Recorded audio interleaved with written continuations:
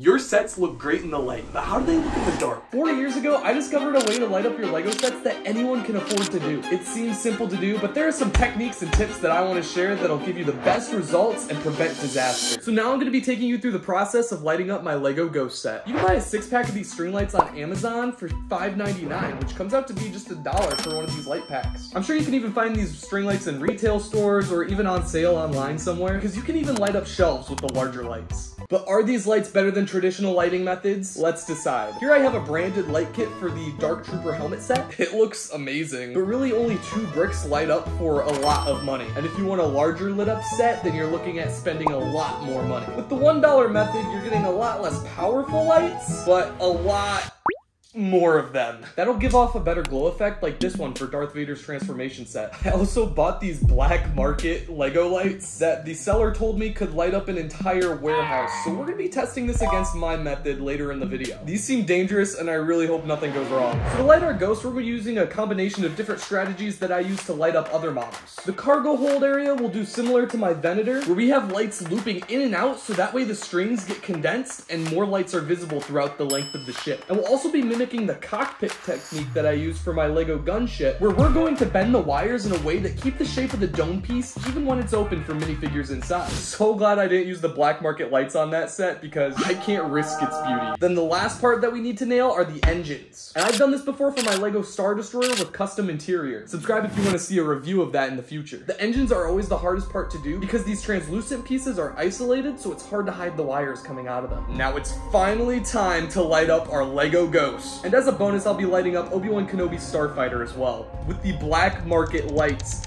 that are probably very dangerous and should not be used. Okay, you know what? These are getting a little out of control, so let's just go ahead and set this off to the side for now while we work on the Ghost. Money shot. Oh, that was actually a really good money shot. These are white. Awesome. Now you also need to find a starting point and an ending point for your lights. So kind of get an idea the length that you have, because you could either have a lot of extra lights or run out of lights. Also, identifying where to start is important because that's where you're gonna want to keep the battery pack. You're probably gonna want the light pack to be in the back somewhere over here. Would this fit in here with the Phantom on it? So that's kind of freaking awesome. Yeah, okay, it's concealed right there. So that's where our starting point is going to be. So we want one light visible in here, so we're gonna like loop it so that way it stays there. We want another light visible in the cargo area. You know what, we're just gonna take off both these panels. It might make it easier to access all this jub. I don't know what that means. Huh? Man, we're really just deconstructing this entire thing.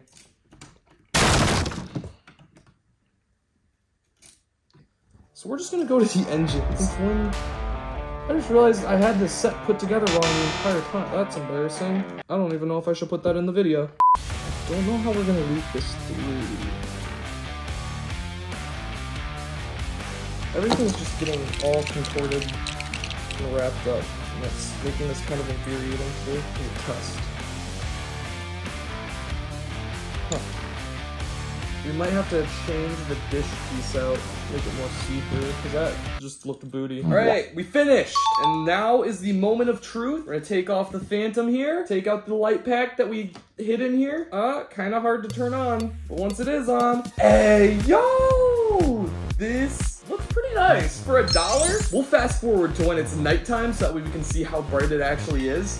But for now, let's take a look at the interior. All nice and lit up in there. Our cockpit area as well. Look at that. Now, you do get the nasty, annoying wires there. I didn't really spend a lot of time on wire management, so that is why it looks a little bit goofy. But overall, we were able to get it all the way through, which is... What the... How? What? Well, this just is not good at all. That's why you don't use black market lights. This is just not acceptable. That was not supposed to happen. It's raining and it's still on fire. This is why you're gonna want to only use my method when lighting up your sets, because that could happen.